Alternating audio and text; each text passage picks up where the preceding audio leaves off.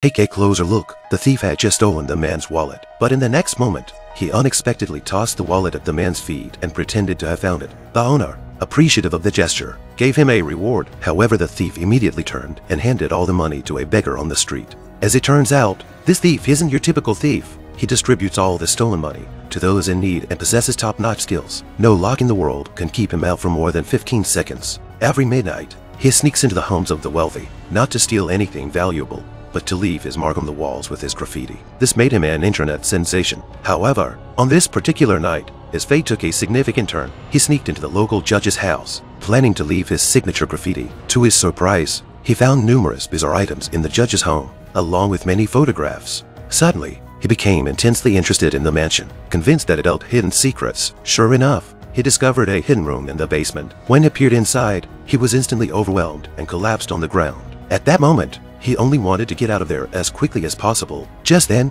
the lights in the living room upstairs were turned on. As the owner of the mansion had returned, the reason for his return was that the home alarm had been triggered. After checking everything and finding nothing missing, he planned to meet friends for a drink. However, he noticed that a selfie on the wall was off by 0.1 millimeters to the right. Right then, John made his escape from behind him. What could be hidden in the basement?